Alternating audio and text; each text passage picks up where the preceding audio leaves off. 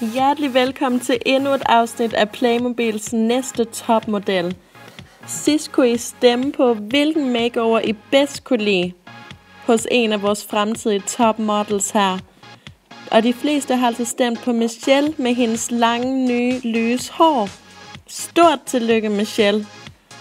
Og ja, Michelle, du er altså direkte videre til næste runde.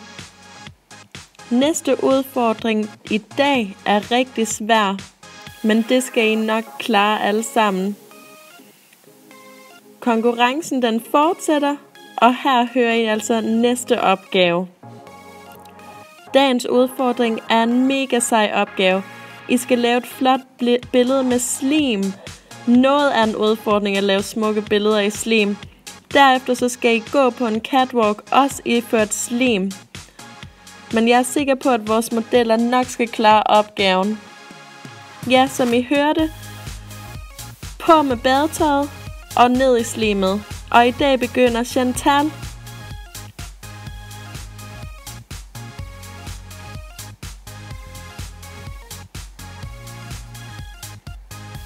Og den næste er Jennifer.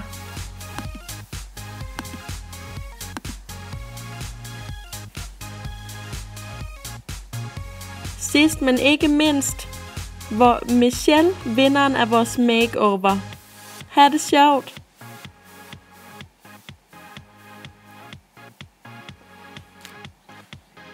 Så nu har alle piger fået taget billeder, og nu er de klar til deres catwalk. Og vi har jo forberedt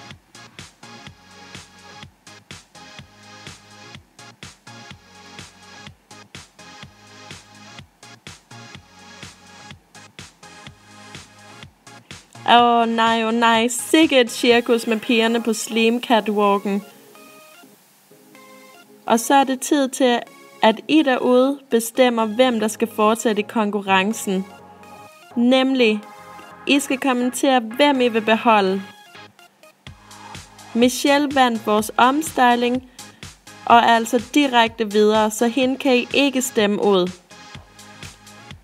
Hvis I vil springe Jennifers topmodeldrøm, så skriver I 01.